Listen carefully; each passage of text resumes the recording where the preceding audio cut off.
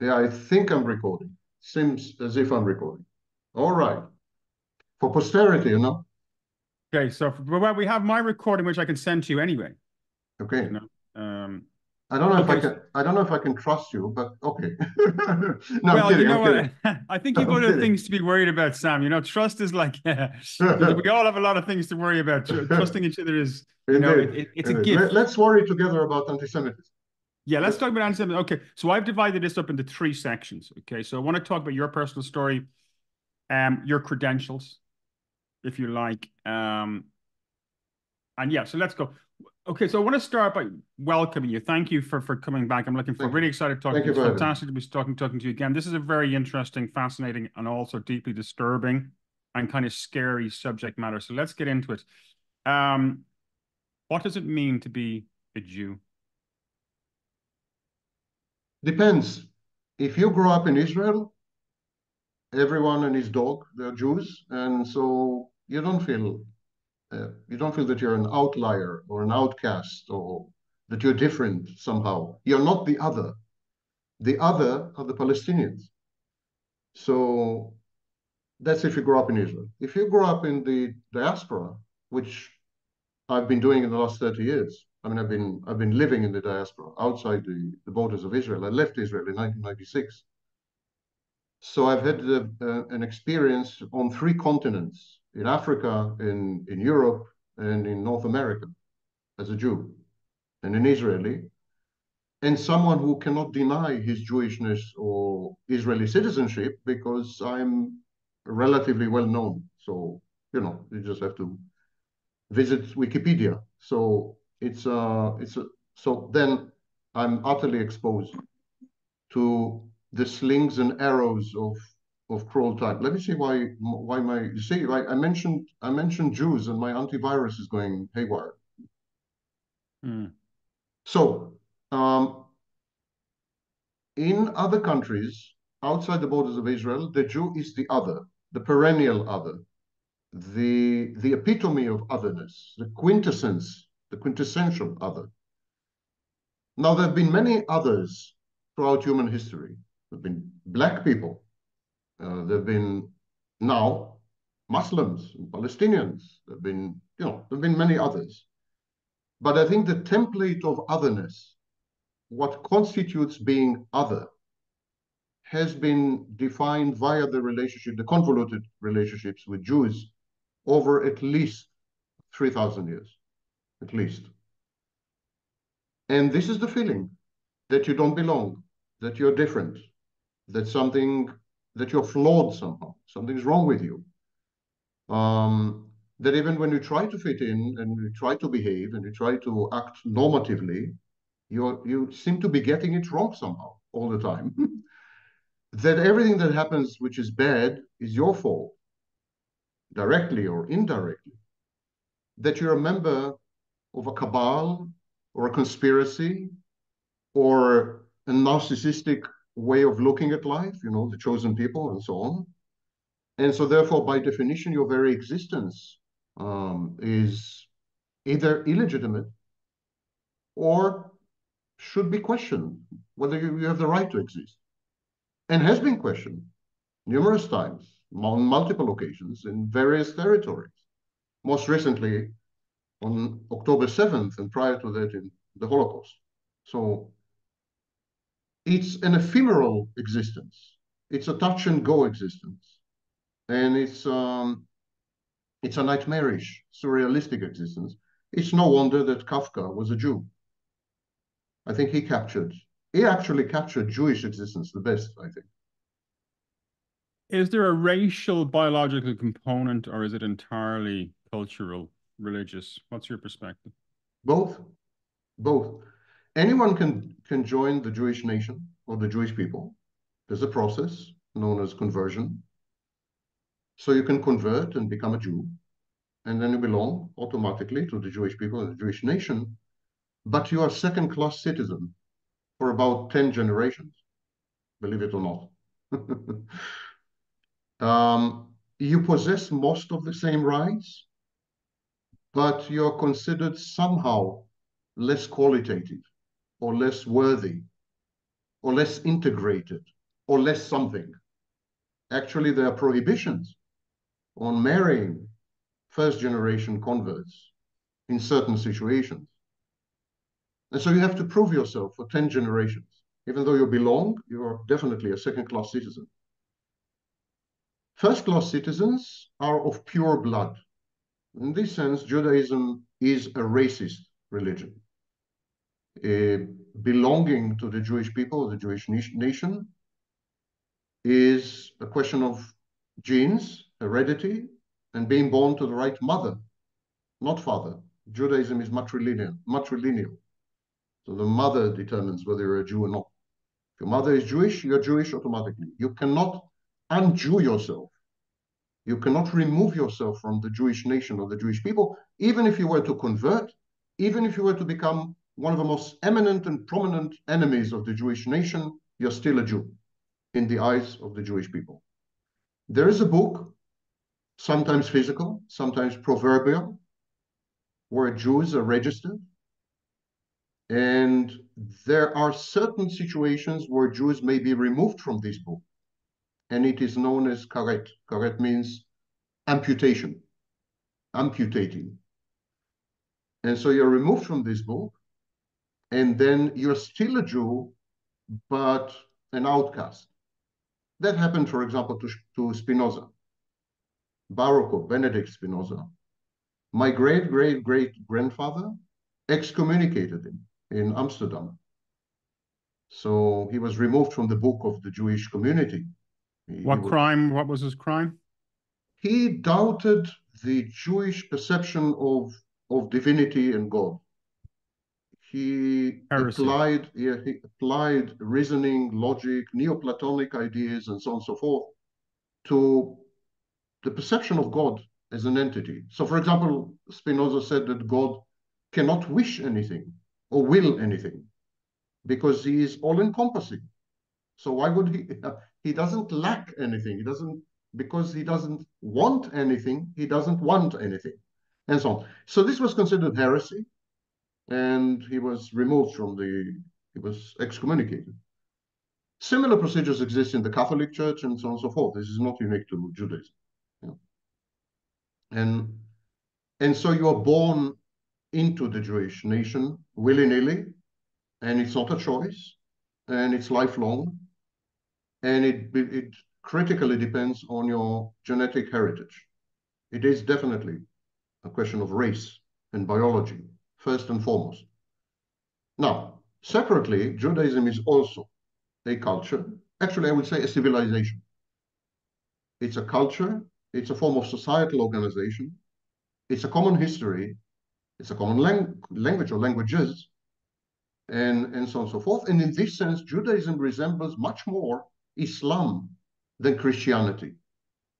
Islam is a civilizational thing. It's not a religion, strictly speaking.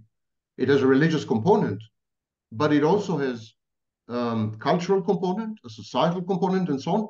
So all Muslims in the world, regardless of their citizenship and history and what have you, all of them belong to a single nation known as the Ummah, the Islamic Ummah. It's the same with the Jews. They all belong to a single nation, absolutely regardless of personal circumstances, personal history, autobiography, conversion, not convert. I mean, there's nothing you can do. You belong to the nation. Similarly, in Islam, if you were to convert from Islam to another religion, that's considered a major, a major issue, and I'm using a British understatement. Yeah. When you were a child growing up in Israel and you were in the education system, how was the Shoah, the Holocaust, introduced to you? Was it a delicate? Talk to me about how Israeli kids are I suppose, told about what happened. First of all, as some people know, Israel is not monolithic. There are basically two big camps. One, again, having to do with pedigree and provenance and history and movements within the diaspora. Movements, for example, the expulsion of the Jews from Spain and later on from Portugal. preceded by the expulsion from England, by the way. There was an expulsion from England in the 13th century of Jews. So all these expulsions forced the Jews to disperse and populate other territories. So Jews who have populated the Mediterranean basin, Africa, especially North Africa, Turkey, the Balkans, and up to Romania, I would say. These Jews are known as Sephardi. Sepharad in Hebrew is simply Spain. So these are Spaniards, if you wish. And then there's another group known as Ashkenazi.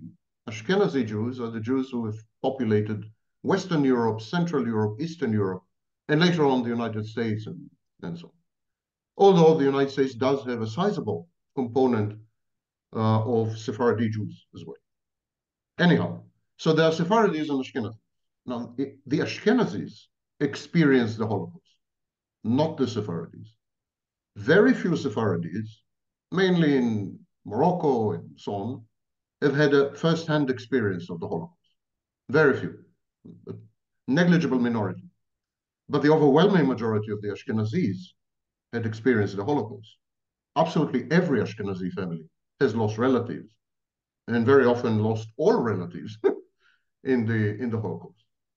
So to start with, there was a gap in the experiencing of the post-traumatic condition of the Holocaust.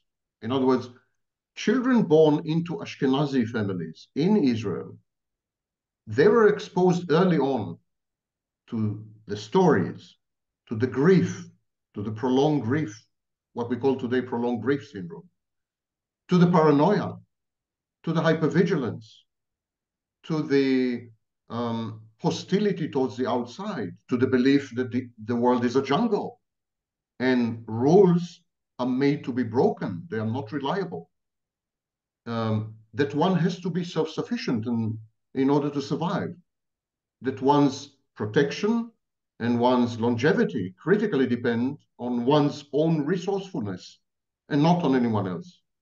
In other words, a bit of a loner mentality, a schizoid mentality, and Rambo mentality or something. So Ashkenazi children grew up in this kind of environment with this kind of messaging and this kind of. So it's the family unit first of all, Yes. where the exposure to, okay, that's interesting. Our stuff here in Ireland, I suppose the Great Famine and the catastrophe of the 19th century, that happened in the school system. That's why I'm trying to find out what would happen from your perspective. Okay, so it happens in the family first at a very, very young age, and then the school comes in, right? So yeah, sorry, you can go ahead. Yeah. So you're conditioned as just let me shut up the antivirus. You're conditioned as a child, if you're an Ashkenazi, you're raised in a family that inculcates in you the values that I've just mentioned. Essentially, the world is an enemy, and if you want to survive, you have to develop the skills and the resourcefulness on your own. You're alone, and you have to be self-sufficient. Trust nobody, ever, about anything, period. It's a very hypervigilant, paranoid mindset.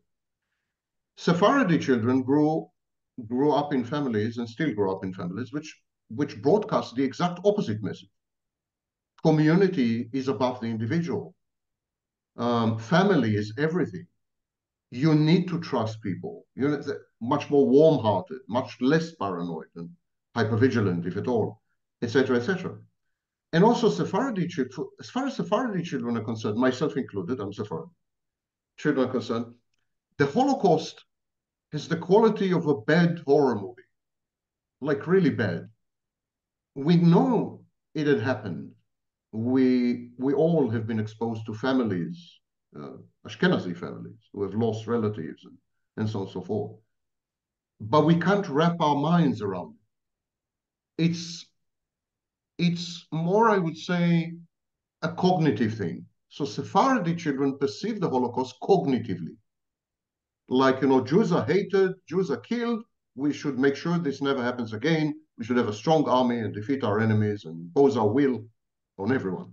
That's the Sephardi thing. It's like a cognitive injunction.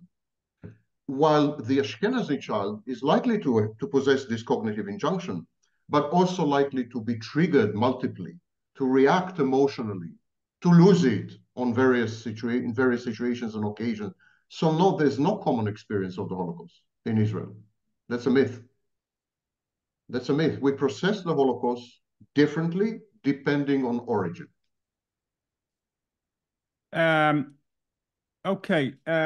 So the school system, I mean, obviously there's textbooks and Oh, they I'm sorry. teach you. I apologize. So what the school system tries to do, it tries to homogenize the experience so that Hmm. we're all exposed to the same messaging and or develop the same attitudes and motivations and intentionality and therefore actions. And so what the school system does, it um, tries to personalize the Holocaust. It tries to render the Holocaust a personal experience that recurs in every generation. That's easily done because, for example, the Passover festivity in Judaism has to do with a prior Holocaust that has happened in Egypt. And it says explicitly, in each and every generation, this is going to happen to us. And we need to free ourselves and so on and so forth. So um, that the system is trying to personalize the Holocaust, is trying to convince the children that this is not a matter of the past, but it is an excellent predictor of the future, that this is a pattern, not an event, not an exceptional external circumstance, not an externality, but something that is built into Jewish history and is repetitive and reliable and predictable unless we act to prevent it. And the experience is personalized via personal stories, movies, witness interviews, lectures by Holocaust survivors, and so on and so forth. So each and every child, Sephardi or Ashkenazi, has been exposed to the human face of the Holocaust and the inhuman face of the Holocaust, because we are also exposed to the personal stories of the Nazis who were involved and so on. Early on, the Jewish state has decided to make a distinction between Nazis and Germans. And the reason was that the Germans were paying Israel billions of dollars in reparations. And it would have been politically incorrect and unwise to conflate the Germans with the Nazis, although that has been the absolute reality. Nazis, there's no such thing as Nazis. These were Germans. The German nation stood squarely behind Adolf Hitler and the Holocaust. End of story. There are studies by Goldhagen and by Nuremberg and by Hilberg and you name it. But again, for politically correct reasons or expediency, political expediency, there's this separation. And we are told that not all Germans were bad. There was this bad apple nucleus of the SS. Never mind that the SS had 3.2 million members in an adult population of something like 45 million. 10% were in the SS. So never mind all that. And then the child grows up indoctrinated that Jewish existence consists of fighting for survival. Whereas other nations obviously have a national ethos and a national narrative and national pseudo history, because most histories, national histories are pseudo histories. They're not really. But every nation has this. And these narratives are usually a lot more balanced. Yeah, there are always external enemies and always this and always that, but they're more balanced. There are nations with narratives similar to the Jews. For example, the Serbs in the Balkans, they're like that. Russians are like that. But not China, for example. Not, I'm not sure about the Irish. I think there are elements, Jew-like elements, Jewish elements in Irish mythology, historical mythology, and so on. But I don't think even the Irish are paranoid and hypervigilant to the point of assuming that for sure there's going to be another Holocaust, and it's only up to us to prevent it. And you know, The Jews do. And the school system is the main indoctrination vector. Now, this has good outcomes. We are prepared for war. We are combatants. We are self-sufficient, self-reliant, resourceful, inventive, creative, and so on and so forth. So these are the positive outcomes. The negative outcomes, we tend to radicalize. We tend to be hostile. We compensate with grandiosity, often narcissistic. We do engage in psychopathic behaviors, war crimes not excluded. This is all a panic reaction. The school system fosters in children a panic reaction, like the big bad monsters are at bay, but they're going to get us soon, and we need to be prepared. We are constantly on our toes, hypervigilant and terrified. You did make the point that the Holocaust is not seen as an aberration, that there's a consistency there which would give rise to hypervigilance. Now, you made the point about the Germans. Solzhenitsyn made his own point in the Gulag Archipelago that the line between every human heart, it's between good and evil, runs between every human heart. So you could look at, say, for example, the German people and go, well, I mean, that is humanity in essence, with the forces of politics and personality and National I don't Socialism. know. Humanity hasn't produced another Nazi party, to the best of my knowledge. I think the Germans found themselves in a, if you care to discuss this, I mean, it's not directly tied to anti-Semitism. It's more historiography. But I think the Germans found themselves caught in a highly, highly idiosyncratic confluence of historical circumstances. For example, the Germans came late to the celebrations and festivities of nationalism and nation states. The German nation states is one of the latest, 1871. It's a late invention. Second thing, when the Germans erupted on the scene as a nation state, Bismarck, colonialism was largely over. The world has been carved and divided among the European powers. Spain, Portugal, Netherlands, Belgium, everything was taken. Most of Africa, most of Asia, most of Central and Latin America, everything was taken.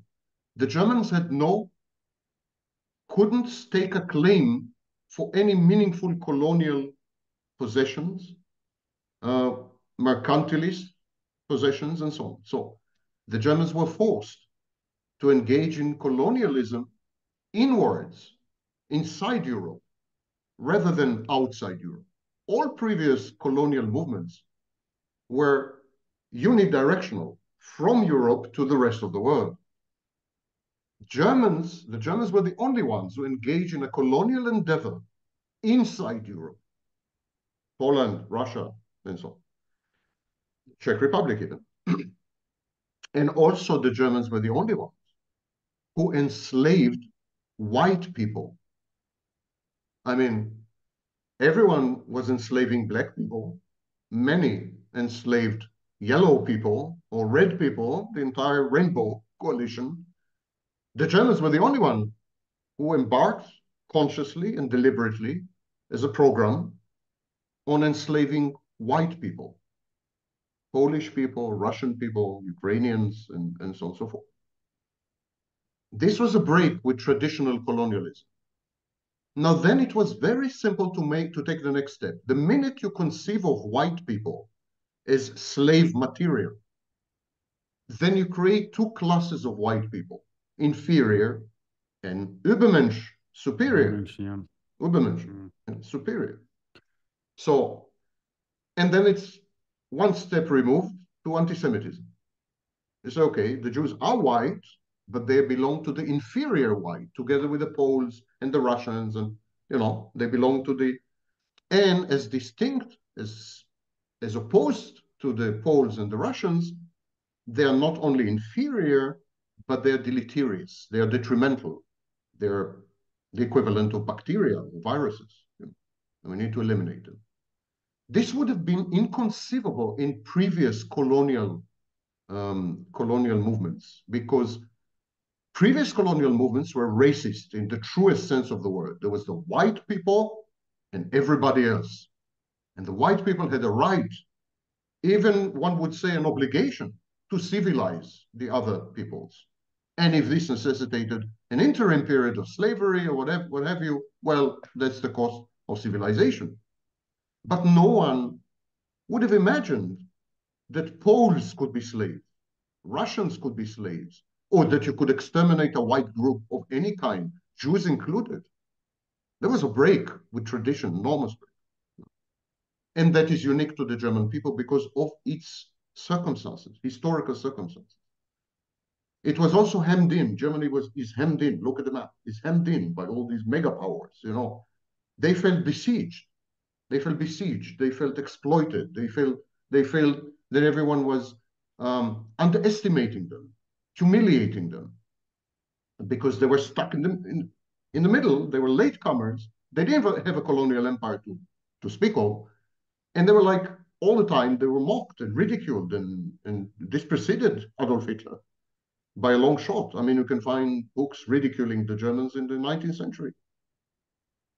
You've made the point that as well historically that you've spoken about the Judenrein, the original plan that was changed at the Wannsee Conference in 1942, where there was a rush not just to expel but to eliminate. Um, when you're looking back, I want to get to anti-Semitism and what's happening today, but all of it is within a historical context. I want to ask you about Holocaust denial, the work of, you're all surely familiar with the work of David Irving. And what's your perspective on Holocaust denial as it relates to anti-Semitism? And is it an anti-Semitic thing? What's your thoughts there? Anti-Semitism is very fuzzily defined. It's difficult to say because what is anti-Semitism? I've read all the definitions. I've written an essay, which I referred you to, on anti-Semitism. It became viral at the time. And yet I'm not quite sure, what is it? Is it the hatred of the Jews on biological grounds? Anyone with Jewish genes should be hated. Is it a rejection of cultural, civilizational impact?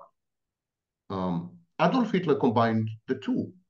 Adolf Hitler rejected the Jews on biological grounds as contaminants of the white people, especially the Aryan people. And on the other hand, he also rejected what he called Judeo-Christian traditions, like, conscience. And so his rejection was total, biological and cultural civilization. Is it, for example, a resentment of the Jews' alleged influence on politics, on finance, on business? So is it this? Is it economically motivated? There have been eruptions of anti-Semitism, which were based largely on economics. For example, when people wanted to not pay back, to default on the debts to the Jews. Jews were the main moneylenders. So anti-Semitism was a convenient pretext. Or maybe it was the assumption that the Jews cannot develop loyalty to any other or setting. That's the Alfred Dreyfus case, where the problem was not so much his Jewishness, but the fact that the Jews cannot be trusted, because they're Jews first and everything else second. And they would sacrifice the interests of their homeland and so on and so forth on the altar of their Jewishness. And that is the perception of Judaism as a global conspiracy or cabal. It's the first, obviously, conspiracy theory in human history, actually. So, and then you have a combination of all. And then you have the overwhelming vast majority of anti-Semites are totally confused the way I am. Sometimes they go on, they have biology related rants. At other times they attack the Rothschilds, and then I mean, they're totally confused as to what is it that they want. What is the agenda? What's the idea? What's the core percepts? What are the core percepts? Where is it all going? And what is the complaint or the grievance against the Jews? They're as confused as the Jews themselves when it comes to anti-Semitism. I think it's a rejection of otherness. It's a rejection of otherness. I think it's easily substantiated, this claim, because people who are anti-Semites are also typically racist, also typically conservative or alt-right. Also, in other words, they don't have a single grievance, but they are into grievances. They relate to the world via the grievance process. They always find a reason to complain somehow about something concerning someone, you know. So I think anti-Semitism is a grievance identity movement that has to do with othering, with the other. And of course, the Jew is the quintessential other because the Jew is everywhere. The Jew is different, very often visibly different. They wear different clothes, the Orthodox Jews, for example, and so on. So they're everywhere, they're different. They're also different as far as their culture, as far as their philosophy, as far as their ideologies, as far as their open-mindedness, as far as their creativity goes, and so on. Jews have been the catalyst and the ferment in most intellectual movements of the 20th century, most sciences of the 20th century, most arts of the 20th century. They're all, to varying degrees, Jewish inventions. And not everyone is happy with what has happened in the 20th century. Actually, I would say that by now a majority are not happy with what has happened in the 20th century. People are not happy with science. They're not happy with science. They're not happy with the arts. They're not happy with the prevailing culture. They reject it. They're not happy with philosophies and ideologies that governed the 20th century because they led to catastrophe, calamities, and so on. And all these, like it or not, they had a pronounced Jewish ingredient in them. So the Jew is the quintessential other. So here you have someone who is a loser, someone who is a failure, someone who can't find his place or her place. Usually it's a his, by the way, it's usually male. Can't find his or her place in society, cannot compete, cannot win, cannot. He needs to find a scapegoat. And the scapegoat is the other. And the first other that comes to mind is the Jew. But then I think what we're missing is the fact that once the floodgates have opened, anti-Semitism is the key that fits in the lock. Once the door is open, once the floodgates have opened, the grievances and the hatred are directed at other minorities. Could be LGBTQ, could be blacks, could be, you name it. It's anti-Semitism is the key that unlocks grievance-based identity politics, which is extreme, which is hateful, and which others, which in other words is against the other. And so I think it's a mistake by Jews and by Israelis when they try to present anti-Semitism as something that is divorced from other trends and dynamics in contemporary society or historically. I think it's a harbinger. I think it's a symptom equivalent to fever in COVID-19 or fever with pneumonia. The anti-Semitism is the fever. It's not the disease. And the Jews and the Israelis are trying to fight off anti-Semitism as if it were the disease. So, for example, they don't fight intolerance in general. They fight anti-Semitism. They don't recognize that other nations have gone through genocide. For example, the Armenians, but they single out the Holocaust as a unique event. And this causes a lot of resentment, a lot of rejection, and a lot of misunderstandings. Because it's not true. Genocide has been an instrument of policy in the 19th century, in the 20th century. instrument of policy, period. And well into the 1990s, Rwanda, for example. So, yes, the Holocaust has been unique in certain ways. It's been industrialized and so on and so forth. It's big. It's one of the biggest genocides. It's not the biggest. Right. But it's embedded in something. There is context. Anti-Semitism is unique because it's been going on for well over 2,000 years. It's not longer. Yeah, so in this sense, it's unique. It's the oldest. It has a claim for pioneering the concept of the other and hatred of the others. Yes, I agree with all this.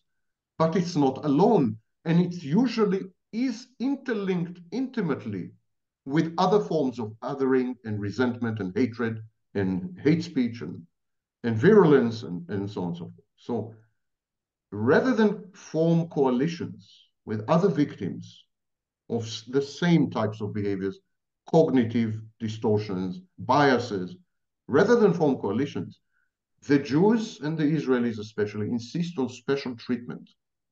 This is entitlement, and no one likes spoiled, entitled people, you know? So they give this impression of like, we're special, so we deserve special treatment. What has happened to us has never happened to anyone else. It's known as competitive victimhood. It's competitive victimhood. And I regret to say it's a sign of narcissism. Um, I was asking you about the Holocaust denial, right? Because as we discussed, at the core of identity, when it comes to Judaism, is this is the Shoah, the catastrophe. Um, and that an attack on a denial of that catastrophe is almost a denial of Israel, of Judaism, of the existence of the identity of the Jewish people. That's why it's so. It's another example. Allow me to interrupt you. It's Mm. another example because I don't want to forget your question, as I've done a minute ago. It's another example. Holocaust denial is a form of revisionism in history. I am not aware of any event in human history that is not subjected to historical revisionism. Not one. Columbus, Native Americans, slavery, the Holocaust, the Russian Revolution, you name it. Are you aware of any event in human history, any occurrence, that is not being debated by historians? Are you aware of any event where one of the parties to the debate is getting the facts wrong? And yes, Holocaust deniers are idiots. They're getting the facts wrong. The preponderance of the facts in the case of the Holocaust is such that you need to be either retarded or insane to claim that it never happened. I agree. But it is a form of historical revision. And it's a common practice for political reasons, for geopolitical reasons, for propaganda reasons. Everyone engages in this. When you say Iran is a terror state, it's a terror, this position can be contested by someone, and that would constitute historical revisionism. And there's always the lingering question: are we being brainwashed? You know, who is getting the facts wrong? The West or Iran? And if Iran is getting the facts wrong, if it is indeed a terror supporting state, which it is, I fully believe it is, but then the Russians and Chinese must be getting it wrong as well, because they're allies of Iran. China is an official ally of Iran, openly, and so on. So they must be getting it wrong, and so on. So there are always two sides to the same coin, and what decides are the facts. To deny the facts is bad form in history. It makes you a bad historian.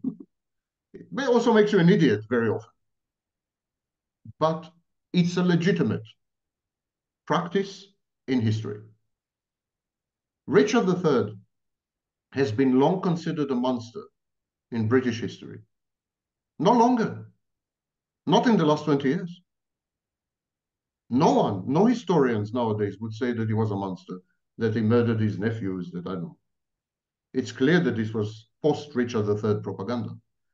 So today, the perception of Richard III is very changed. Napoleon was far more widely hated than Adolf Hitler in the 1820s and 1830s. But I mean far more widely hated than Adolf Hitler. There were no pro-Napoleon parties anywhere for well over 200 years. And there are pro-Hitler parties nowadays. So he was far more hated. And yet today, we don't hate the guy. We consider him a military genius, a reformer. You know, he brought new kind of liberalism into the law all over, reformed the laws in Europe. And so we have a more nuanced and balanced view of Napoleon. How did this happen? Historical revisionism. The first one who dared to suggest that Napoleon was not a mass murderer, which he was, 6 million people died because of it. He was a mass murderer. But the first ones to have suggested that he was not a mass murderer, they suffered a lot in the 1930s and 40s. They lost their jobs and so on. They were considered the Irvings of their time. There will come a period in history, maybe it will take another 100 years for the trauma to heal and for the generations that have experienced everything firsthand to die. But there will definitely come a period where Hitler would be reevaluated and reconsidered. And a more nuanced version of what had happened and who he was would emerge. And it would not be entirely negative. I am absolutely sure of that. Not because I'm an admirer of Adolf Hitler, not by a long shot, not by a long shot, but this is the way of history. Holocaust denial is a group of historians, some of them. I mean, I'm not talking about the hitchhikers, the crazies out there who hitchhike on revisionist history. I'm talking about someone like David Irving. Yeah? So these are historians who, unfortunately, have an axe to grind, and they allow preconceptions and predilections and preferences to influence their historical work. Although Irving, for example, is an excellent historian. He's absolutely an excellent historian. He knows the tools of the trade like nobody else. And yet it's immediately clear on the first page that he is definitely and firmly on one side of the equation. And that's wrong. That's wrong for a historian, even a revisionist historian. So if you want to criticize anything, don't criticize Irving. Don't criticize Holocaust denial. Don't criticize revisionist historiography or historiosophy. These are very benevolent processes, benign and very good processes. Criticize the decline of critical thinking in the general population. Criticize the education system that doesn't teach you how to single out cogent and coherent and cohesive arguments and set them apart from biases and prejudices. You know, these are definitely legitimate targets for criticism. Yeah, we have our own version of we have Oliver Cromwell here in Ireland, who's considered a genocidal mass murderer, but in the UK he would be considered a purveyor of democracy and maybe a great exponent of parliamentary democracy. I want to ask you about October the 7th, 2023. Where were you, and what were your initial thoughts and reactions? So you immediately see what I've been saying. October 7th is being compared to the Holocaust. That's a knee-jerk reaction. You see, it's like everyone is saying, you see, we told you so. This is a pattern. It's going to happen again and again and again. You know, it's the Holocaust is not. Ironically, this Jewish attitude to the Holocaust depreciates the Holocaust, devalues the Holocaust. It says actually the Holocaust is nothing special. It keeps happening all the time, so it's nothing special. Whereas the Holocaust is a very special thing, and absolutely an aberration in Jewish history. And it's the Jews themselves who are devaluing the Holocaust by comparing it to October 7th, with all due respect. I mean, October 7th has been a horrific atrocity. Well over 700 civilians, and forget the soldiers. The soldiers are there to die. That's their role. So I have no beef with the soldiers. We are enemies with Hamas. Hamas had every right to kill the soldiers. But 700 civilians were massacred, brutally raped, mutilated. I mean, horrible. If you read the testimonies, these are animalistic acts, but beyond barbaric. And yet, this is not the Holocaust. This is not even remotely like the Holocaust. Every Jewish leader, Netanyahu, Herzog, the president, I mean, they all only yesterday compared October 7th to the Holocaust. There's no comparison, not even remotely. It's not even an echo. Completely no, no, no. So on October 7th, I don't remember, I think it was in Zagreb or somewhere. Anyhow, I was slated to travel to Israel. So I traveled somewhere, I gave a lecture, and I was slated to go to Israel. I couldn't, of course. It was for about 48 hours, the flights were canceled and everything. And the thing unfolded gradually. At first, they said there were 200 victims and then 300 victims. And the thing unfolded gradually, and it was disbelief. It was utterly surrealistic. Um, I served in the Israeli army for 3.5 years. I exposed war crimes in the Israeli army. I testified. I was a whistleblower, in effect. Later on, I was involved with the intelligence community for a long period of time, and so on and so forth. And I simply couldn't believe. I found it unbelievable that this has happened. There were so many layers that were supposed to prevent this from happening. When you say you found it unbelievable, you mean the strategic, the military, the victory, military victory for Hamas? You feel That so many systems would fail. Mm. dysfunction or collapse simultaneously. That there would be a systemic failure of everything at the same moment that defied belief. And for a brief, crazy moment, I understood conspiracy theories. Because I absolutely found the narrative impossible to digest, comprehend, countenance, and accept completely.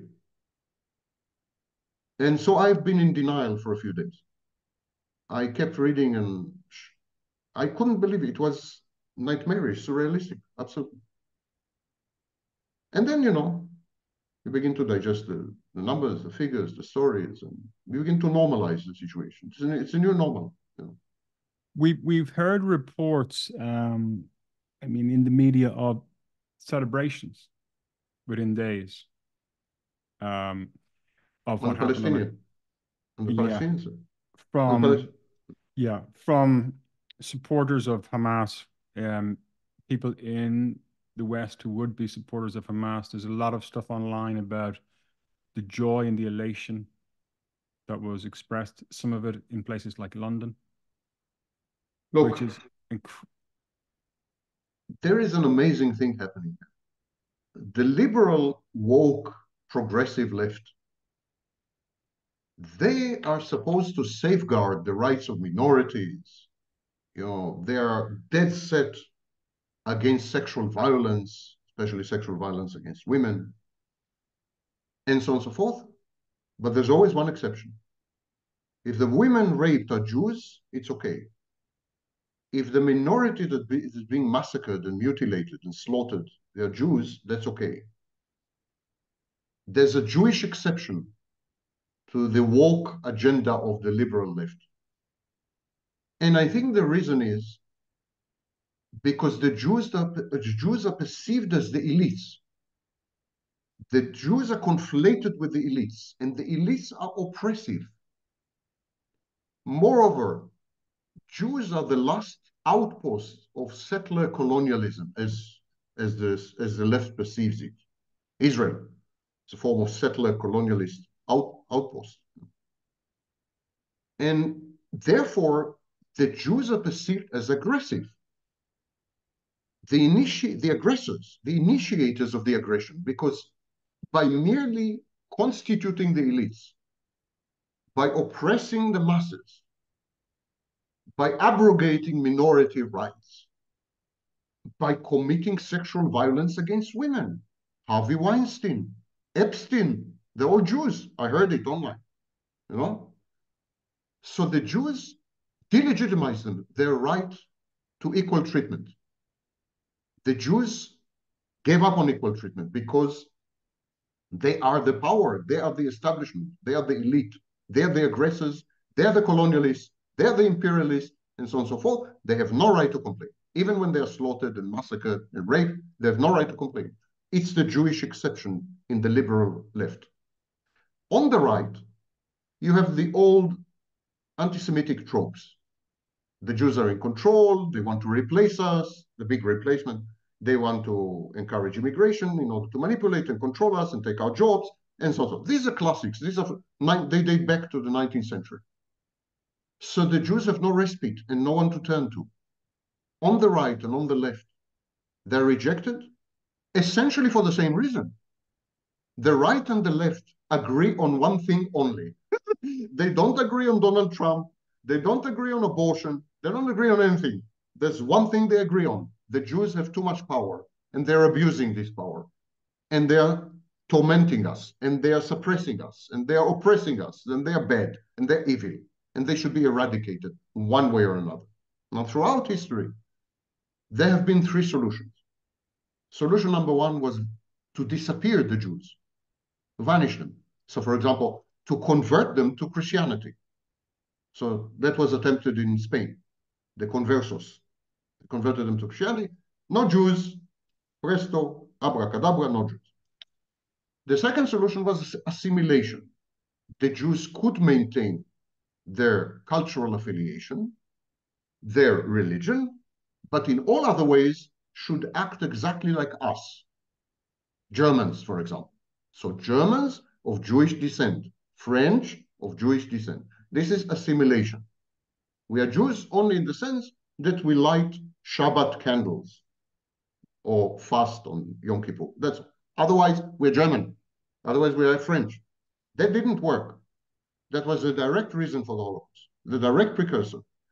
Freud and others suggested that we become hostile and violent towards people who resemble us, or towards people who attempt to resemble us, who are trying to imitate us.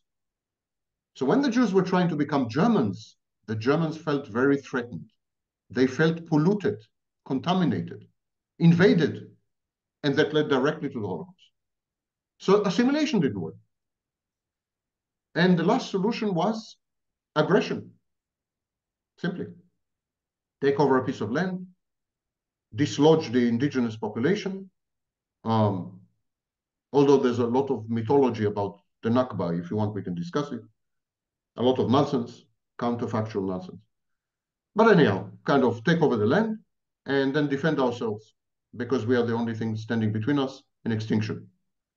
Defend ourselves, and that's it. So these are three solutions, and the Jews cycle through these solutions throughout history. The state of Israel today is state number 7. There have been 6 previous Jewish states. All of them crumbled and vanished off the face of the earth for identical reasons, for the same reasons.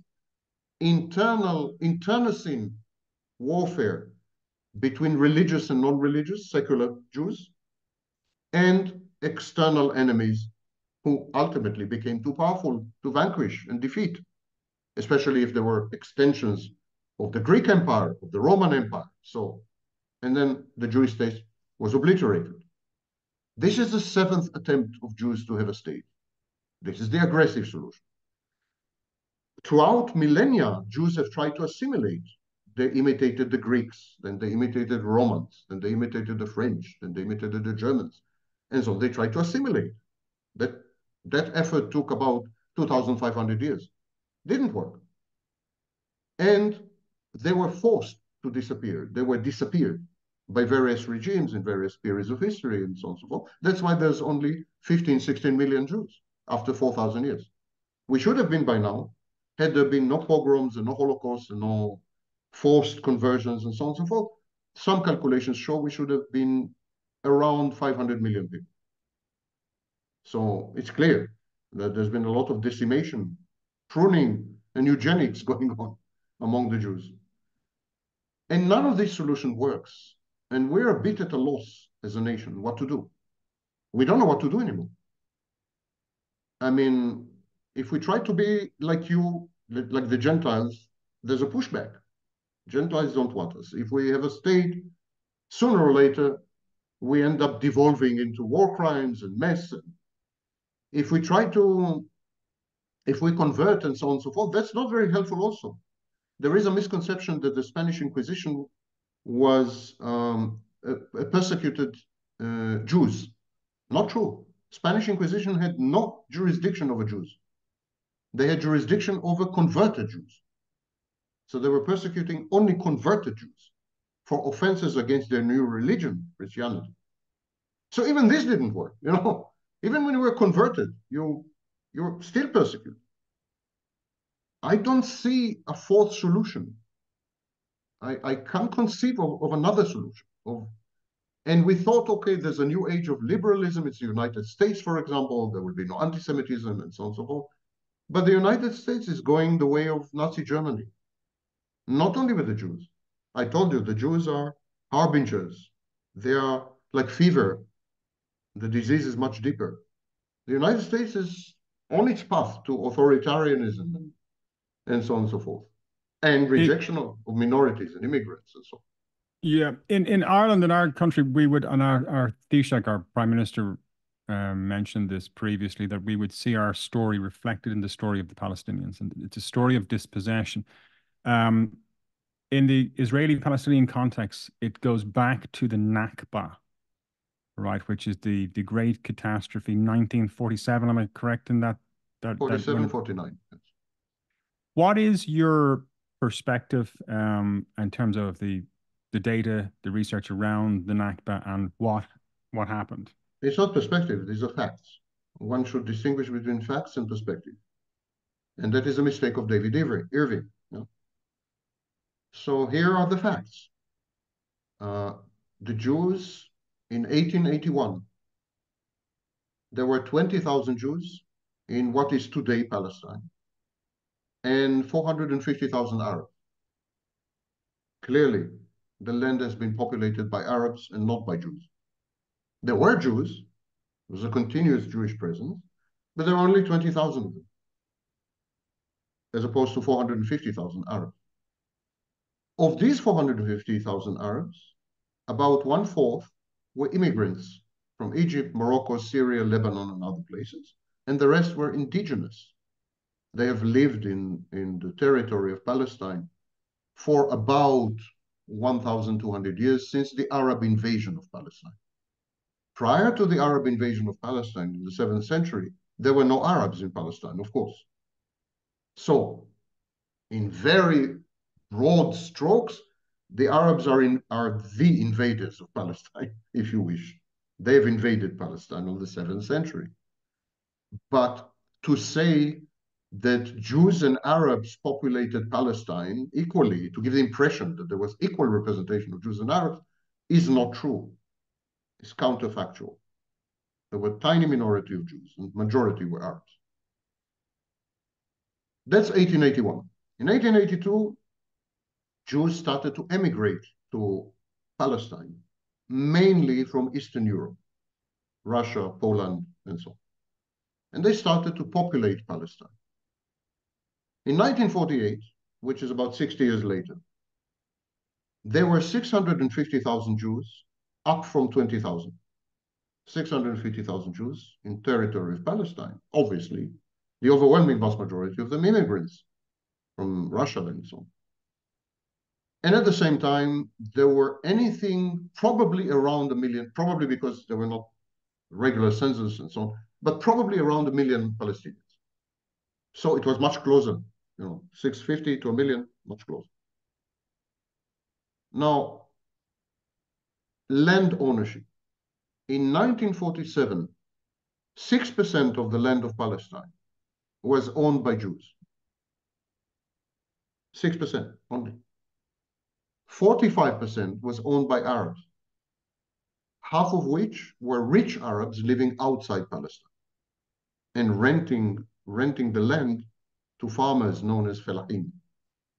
But still Arab ownership, 45%. 49% was owned by the British Mandate. Again, we need to dispute the Jewish narrative that the Jews owned a big part of Palestine or paid for a big part of Palestine, bought a lot of land from the Arabs. No, only 6%. So the two pillars of the Israeli argument regarding the Palestinian issue, they're very shaky. The Jews were a tiny minority when the process started, and the Arabs have always owned about half of Palestine. Okay, so this is the anti-Israeli part of my presentation, not the anti-Palestinian part. Palestinians claims to have been driven out of Palestine. That is a lie. I can't use any other word. It's simply a lie. About 750,000, anywhere between 400 and 750 Palestinians, there's no agreement on the number, were driven out of the land of Palestine, the lands that comprise Palestine, between 1947 and 1949. That part is true. However, the overwhelming majority stayed within Palestine. So they were internally displaced people, not refugees. A small minority emigrated because they had money, emigrated to Lebanon, Syria, and Egypt. These countries did not want to accept them. So they had to stay within Palestine. And then at some point, a full-fledged war erupted, especially with the invasion of the Arab armies. And at that point, the Palestinians started to leave the territory of Palestine. Now, here are the numbers. 20% of Palestinians were driven forcibly out of the land of Palestine by the Jews, by the Jewish forces, by the Haganah, which later became the Israeli Defense Force. So the IDF, or the Haganah before it, they drove away about 100,000 Palestinians, anywhere between 100,000 and maybe 150,000. Forcibly. That was expulsion, absolutely, true. However, the rest, anywhere between 300 and 650,000, left voluntarily, of their own accord. And there are several reasons for that. Number one, Jewish forces committed atrocities in various villages, most notably Dir Yassin, which was a friendly village, by the way. That's the irony. It was a village friendly to the Jews. And the rumors about these massacres and thefts, the Jewish forces stole a lot. So these rumors created panic, and the Palestinians ran away. Number two, many foreign Arabs from other countries, Iraqis mainly, literally invaded Palestine, pretending to be protective forces. Actually what they did, they were marauders, they were brigands, and they actually committed atrocities against the Palestinian population, which dwarf the atrocities committed by the Jews. And so the population escaped both the IDF, which at that time was just being formed. There was no discipline, no control. Every commander did whatever the hell it wanted and so on. So they were terrified. The locals were terrified of the IDF, and they were terrified of the forces allegedly there, ostensibly there to protect them, because they were absolute criminals, criminal gangs. The third reason, they were told to leave. They were told to leave. Arab governments told the population to leave, although it is not true, as the Israelis say, that Arab governments told the men to leave. That is not true. Arab governments told the women and children to leave, but they instructed the men to stay. Be that as it may, hundreds of thousands of people left because they were so advised by the Arab governments. Put all of it together, and the majority of the Nakba, quantitatively, the Nakba was a voluntary act, not a military expulsion, not a transfer. People might dispute that. It does sound like people were fleeing for their lives, a sheer mortal terror. I Um, said that the rumors about the atrocities by the IDF, the rumors about the atrocities by the Iraqi force, drove the population to escape. Absolutely. But they were not driven to escape. Like no force came into a village and said, now you must go away, you must run away, and so on and so forth. And so the Palestinian depiction of the Nakba is a lie. When they say that the overwhelming vast majority of the population were herded into camps and trucks and driven away by the IDF. The IDF didn't have this capacity, even had they wanted to. It was overstretched on four fronts, and the total number of IDF forces was about 40 or 50,000. They didn't have the power to do this, the capacity to do this. This is a Palestinian lie. And I mentioned Israeli lies, yeah, and not one-sided. They all lie. Both parties lie. And a good historian exposes these lies, and even-handedly, with no prejudice or bias, you know. So of course, Israeli atrocities contributed to the flight. No question about it. And Israelis did commit atrocities, not only Deir Yassin, as the Israelis claim. It was a pattern, quite a few.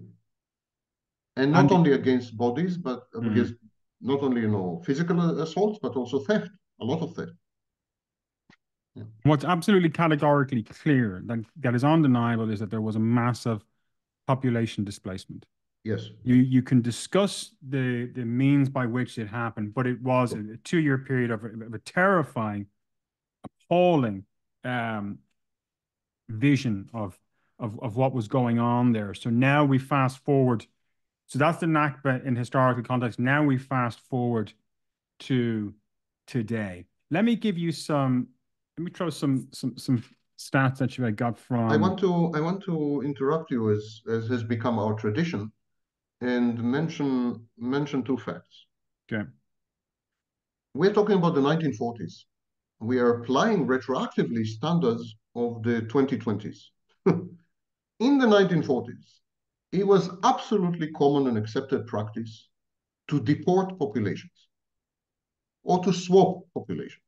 For example, Czech Republic expelled 3 million Germans from the Sudeten to Germany after the war.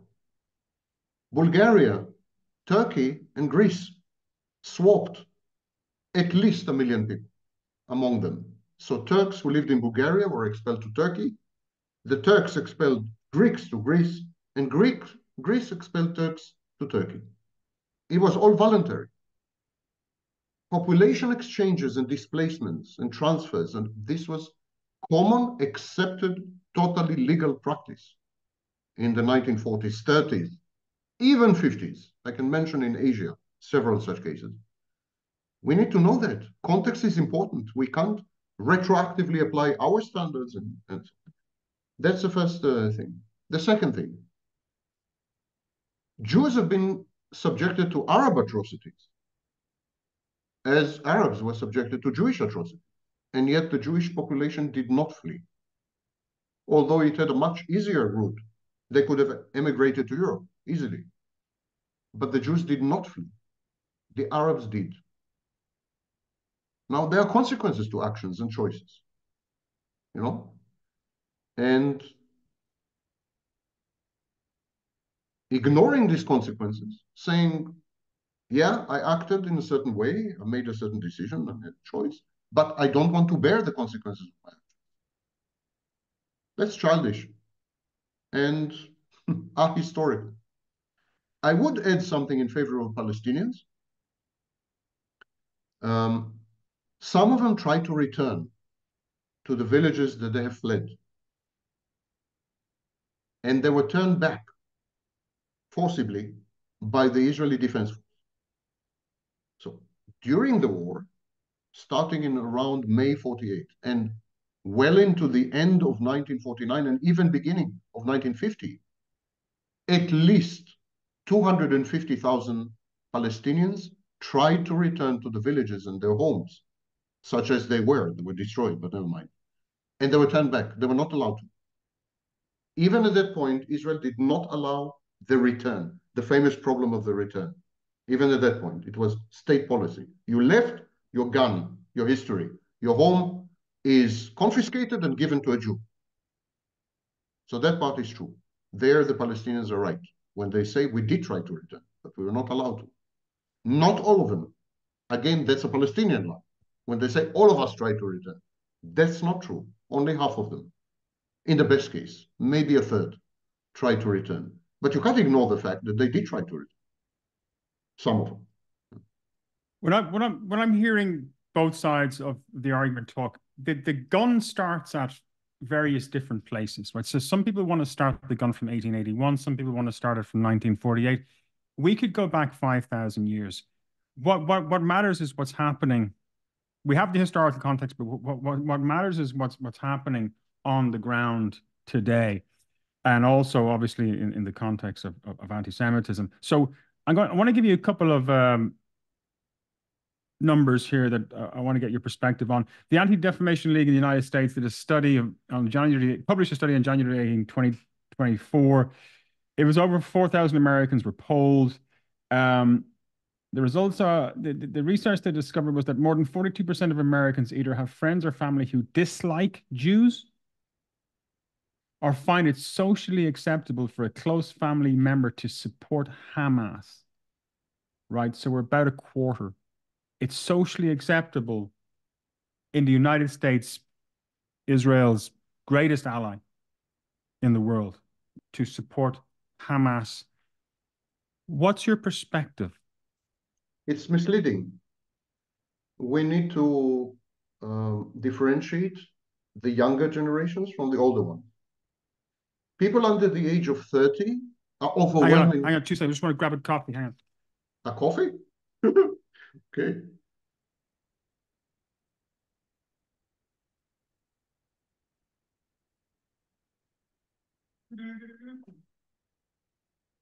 Okay. Apologies.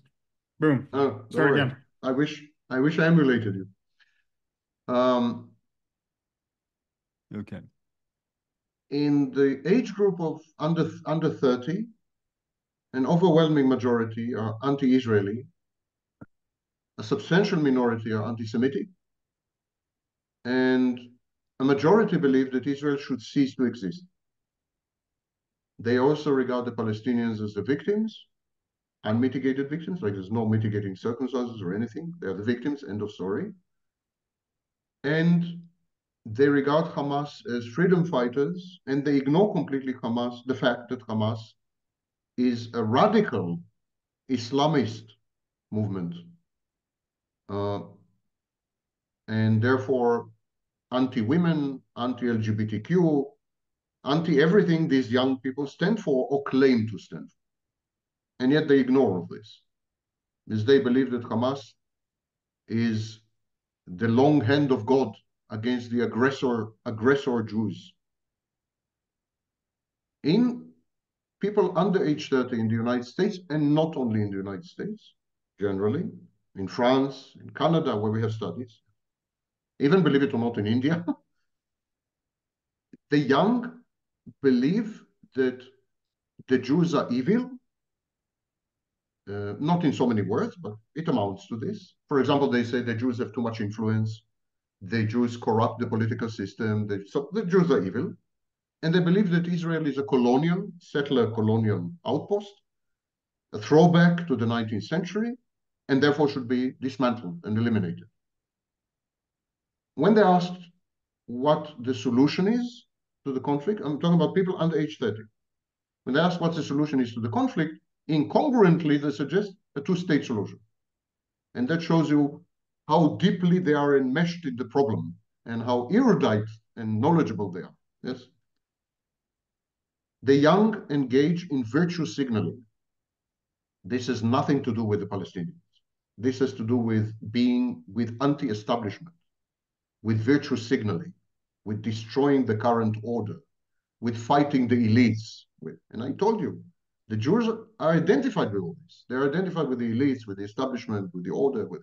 And so it's an attack not on the Jews, but on the Jews as proxies of what ails Western civilization in the view of these young people.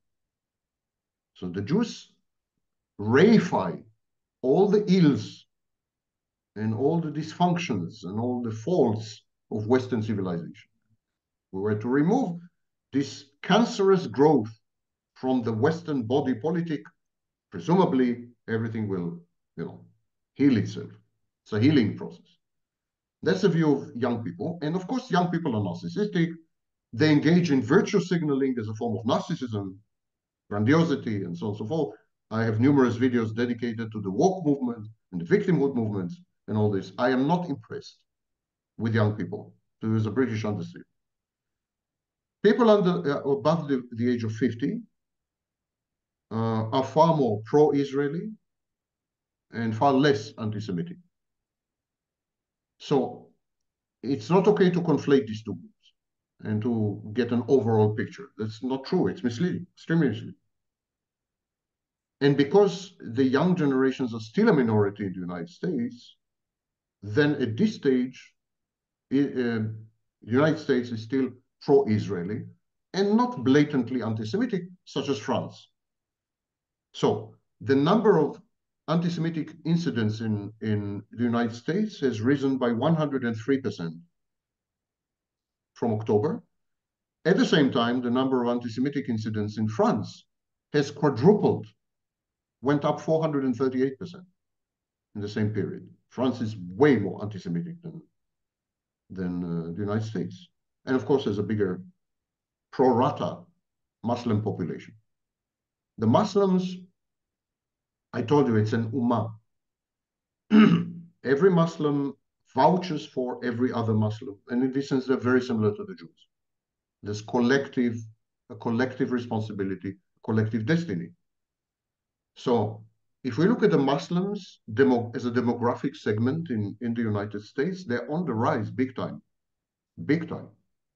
They're going to eclipse the Jews very, very, very soon. And they have the support of the younger generations who shortly will take over politics, take over education, take over finance, take over business, and so on and so forth. The United States is no longer a sustainable, viable proposition as far as Jewish life, in my view. I think the Jews are in serious danger. When the Muslims and the young take over, which is inevitable, demographically speaking, I'm not expressing any value judgment about this. This is what's going to happen. Then Jews will be at risk, in danger. And we're seeing this, of course, on campuses in the United States. Now people are saying that the young are sensitive to the plight of the Palestinians, victim. I don't buy any of this. I don't buy any of this. I don't believe they're educated about the problem. I don't even think they know where Gaza is or which river and sea they're chanting about. I don't buy any of this. This is narcissistic virtue signaling all the time. It's about watch me, how virtuous I am. Watch me, how moral I am. Watch me, how superior I am to you, because I'm protesting and you're not. It's narcissism, pure, unadulterated. There's nothing else there. And this is bad news, because these narcissistic youth are going to take over the levers of power and commerce, everything. By that time, Muslims are going to outweigh the Jewish population by far. And they're already involved in politics and so on. You know something funny? I studied medicine when I was young. And ever since then, I have this love of medicine. So I read books and articles.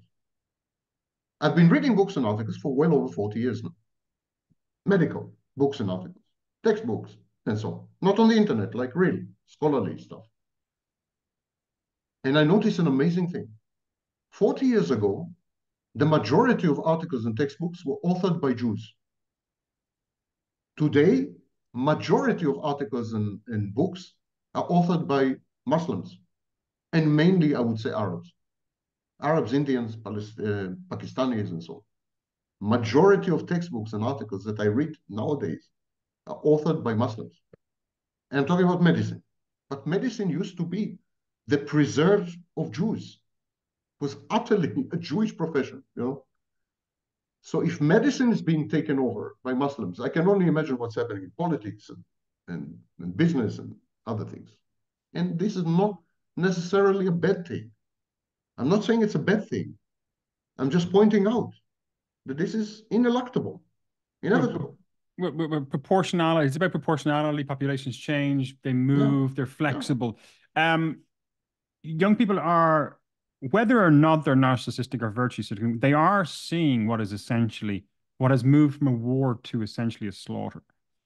And when I look at what's happening in Gaza today, one of the questions I ask, among the many questions I ask myself, is this making the Jewish diaspora safer or less safe? Is this making Israelis? I haven't seen youth demonstrations against Russia. 20% of young people regard Osama bin Laden as a role model. It's a fact. Look it up. Uh, a tiny majority to a big minority, depending on the study, support Vladimir Putin. I haven't seen any protests regarding the Uyghur in China and Myanmar, and I mean, I can continue, the list is long. Or even what's happening nowadays in Darfur, again, in Sudan. I haven't seen the young protesting regarding any of these topics. I would have understood had there been a youth movement that protested against all manifestations of aggression and war and massacres and slaughters. I would have understood this. Committed to world peace and peaceful resolution of conflict. Yeah. But to single out one conflict and to imbue it pretty visibly and overtly with anti-Semitism, no, I don't buy this. I'm sorry. I don't think they're reacting to massacres or slaughters and so on and so forth. I don't think they're updated on anything. Young people don't consume news. I know the profile of young people because that's my job. I follow the statistics and so on. These people don't consume news at all. At all. The profile of anywhere between ages 25 and 35 is comprised mostly of video games. Video games are now the main preoccupation of young people. I have a very dim view of young people. And no, these are not the same people, the same young generation like in the 1960s, who were super updated, super involved, super, you know, the Vietnam War. I was a personal friend of Jerry Rubin. I met him in New York, spent a lot of time together. I learned a lot from him. That, that was a student activist.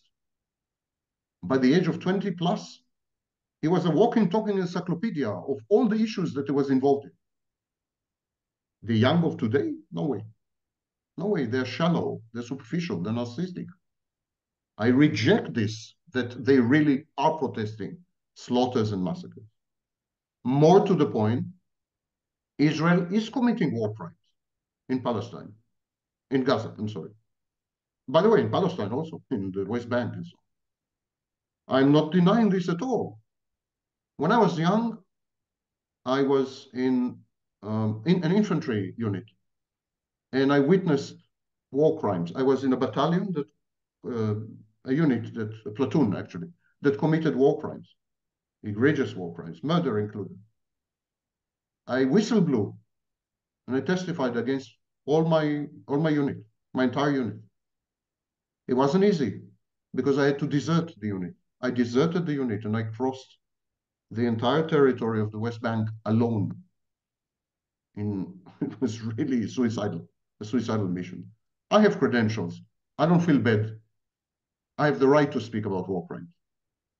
So, yes, Hamas, of course, has committed war crimes. It goes without saying.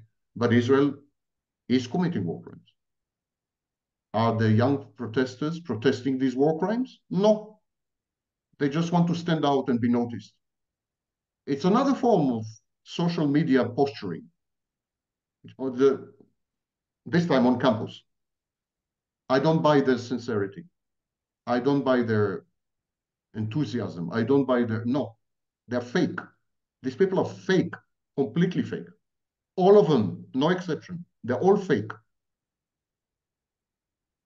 Israel's unwise reaction to October 7th is endangering Israel, the least safe place in the world for Jews,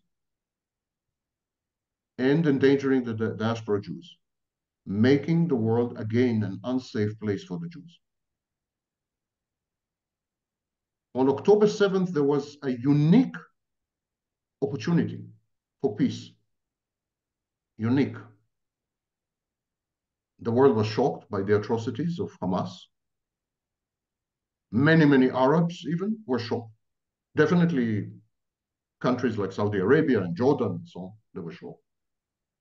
And there was an amazing opportunity here to single out Hamas and eliminate it while not touching the civilian population and proposing a solution for the conflict. You know, sometimes you need this external shock in order to, rather than do this, Israel obliterated the Gaza Strip, generating the next Hamas. You know, stupid. It was stupid, simply stupid, inordinately stupid.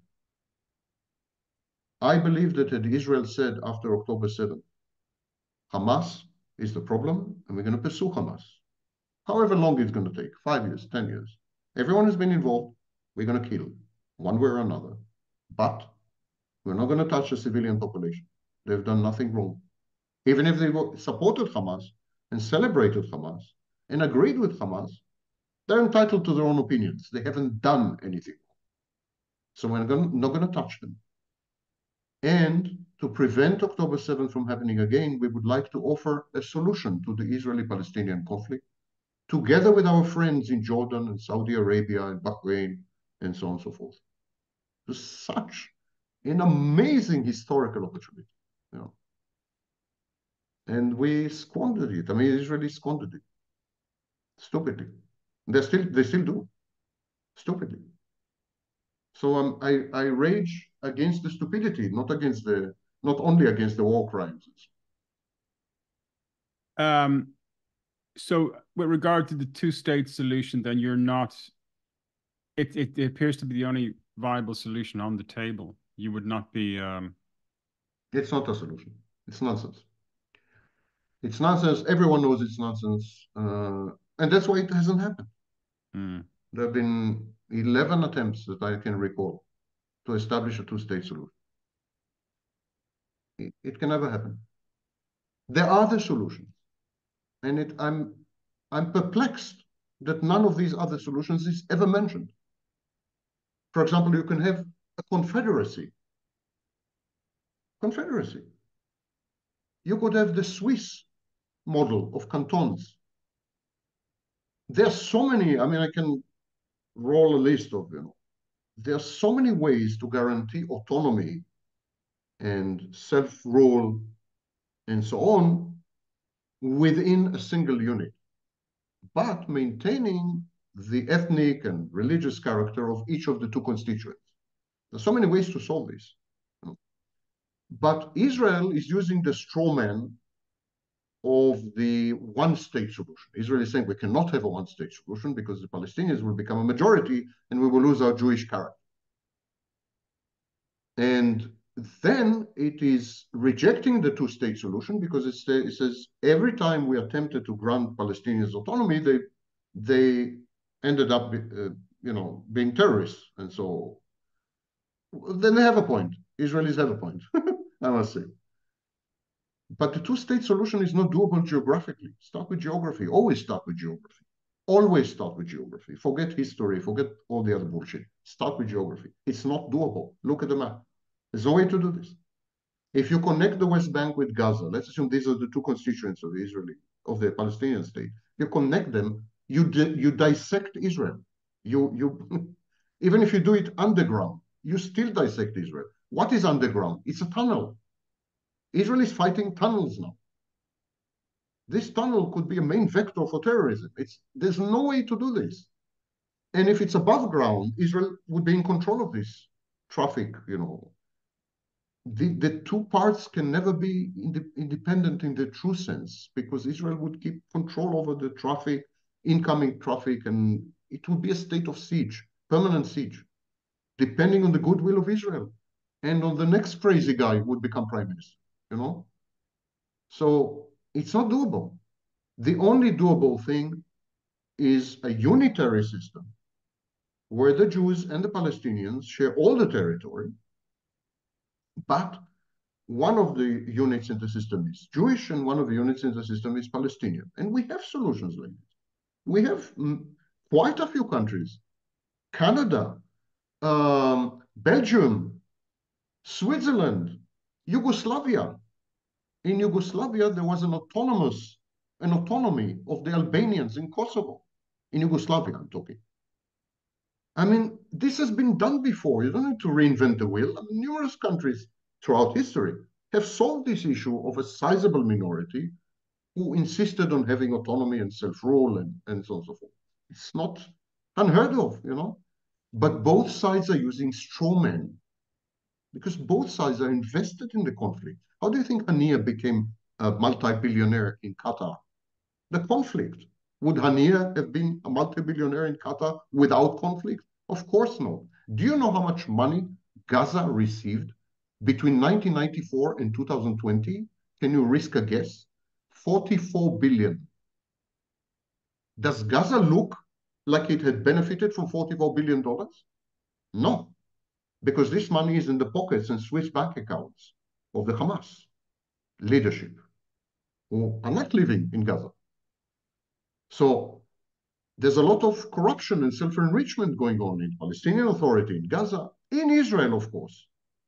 People benefit from the military-industrial complex. War is the main economic activity, a major employer, and so on and so forth. There's a lot of vested interest in maintaining, preserving, and sustaining the conflict. Peace is a losing proposition, a lose-lose proposition for everyone. But the solutions are there. It is a bit shocking that external powers, such as the European Union or the United States, are not proposing, for example, a confederacy, the Belgian model, the Canadian model. I've never heard this being proposed. I find this shocking because, of course, if I know it, they know it much better than me. And yet they're not. What is the United States? Not a confederacy? Confederacy. Yeah. Yeah, but even the United States is, I mean, there are disparate territories and there's states that are like ideologically and politically totally diverse, and there's fractures appearing, and over time those fractures will grow, and they are growing right now, as you've correctly pointed out. So, do you to ask the question again? The present malaise in the Middle East, is it fueling anti-Semitism, the growth, the surge in anti-Semitism we are seeing undoubtedly? Actually, for a change, I did answer your question. I Yeah, don't usually, but I did. I said that Israel is the least safe place for Jews, yes, and yes, its activities render Jews elsewhere, all over the world in the diaspora, less safe. mm, Means anti-Semitism is on the rise, of course. yeah. Um. Okay, so last question, Sam. What does the future hold? I want you to look into your crystal ball. What does the future hold for the state of Israel? The Jews in Israel, the Israelis, have had an existential shock. They came face to face with their own extinction. And I'm referring not only to October 7th, but for example, to the Iranian attack with the 350 missiles and drones and whatever. Hezbollah has 150,000 of them, 7 kilometers from the border, 150,000 of them. Israel is, guerrilla-like browbeating. But it's nonsense. Israel will not survive a Hezbollah attack. Nothing will be left of Israel, and they know it. And that's why there's no war in Lebanon. Israel has come face to face with the limitations of power. limitations of power, and the dangers, the toxic dangers of mythology and ideology. And Israel would have two choices, has two alternatives. Either it will commit suicide. That's what the previous 6 Jewish states have done. They knowingly committed suicide. Suicide myths, you asked about the education system. Suicide myths in the education system are foundational. All Jewish students go to Masada. Masada is a fortress in the desert where the Jews committed suicide rather than surrender to the Roman army. All Jewish children learn about the ghetto, the Warsaw Ghetto uprising, which was a suicidal, of course, act. Suicide is embedded in the Jewish psyche, in the Israeli psyche, from very early age. Israel may choose to commit suicide, which will be very costly for everyone involved, not only for Israel, nuclear weapons and everything. Push comes to shove, maybe it will. I don't know. Israel is on a hair trigger situation. It's terrifying what's happening.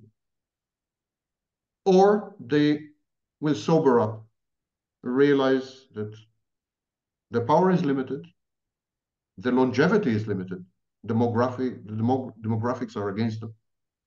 The world is going against them. Anti-Semitism is on the rise. The young generations hate the Jews, hate the Israelis, hate everything to do with all this. And their young generations are the future. The future is anti-Jewish. The future is anti-Semitic. And the future definitely is anti-Israel. It's the time to strike a grand bargain in the Middle East is now. Saudi Arabia, Jordan, this, that. I mean, this is the time now. And it would entail very painful and difficult compromises and sacrifices, possibly even the Jewish identity of the state. I'm not sure, but possibly. Definitely Jerusalem. Jerusalem for sure, but Jewish identity, I don't. In a confederacy, you can maintain the identity and so on. Jews need to sober up in Israel. They still live in the myth or the indoctrination that the IDF is a solution, that it's the mightiest army in the Middle East and one of the mightiest in the world, number 4, and that it can destroy Israel's enemies. Israel has been fighting an army of peasants in Gaza for 7 months now, and it's extremely far from being destroyed. Hamas has suffered losses, massive losses. I'm not underestimating them, but it is a valid, viable fighting force. After 7 months of when Israel threw everything it had against this peasant army, it's a peasant army. It's nothing compared to Hezbollah. Hezbollah is a real army, you know. And yet Israel failed. What chance does it stand against Hezbollah? Or, God forbid, Iran, should it decide to attack Israel? No. None. None. Israel must digest this. It's as if you were the bully in the class, and then suddenly there are 4 bigger bullies than you that have joined the class. You still think you're the bully, still think you're in control, you can terrify everyone, but you keep bumping against these 4 other bullies who have chosen you as the victim. And they are bigger bullies than you, way bigger than you. This requires an adjustment, a mental, psychological adjustment. The Israelis need to acquire humility. They need to become humble, grounded. They need to become reality-based. They need to adjust and adapt to the fact that they are one of many, and that therefore they need to compromise with other people in order to survive coexistence.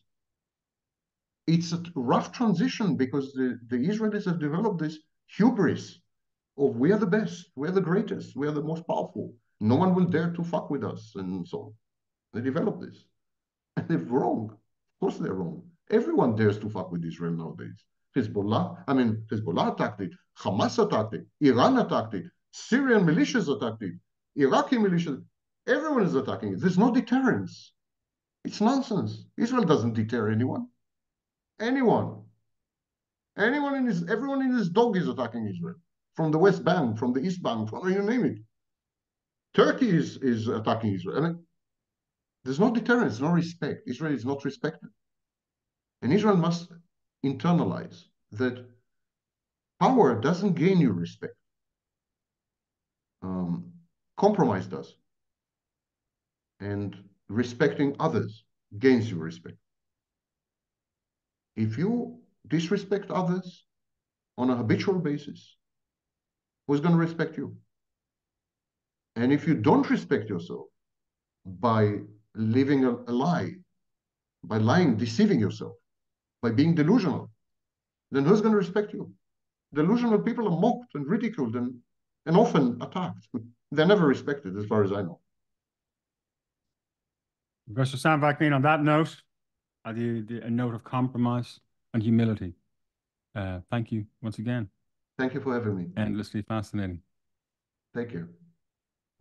Hold on. Press the stop the record button. That's it. We're done. Okay, thanks, Sam. Thank you, Conor. Take care there. Yeah, I think Stop. I'm starting a No, job. I have to stop my Oh recording, yeah. otherwise. Okay.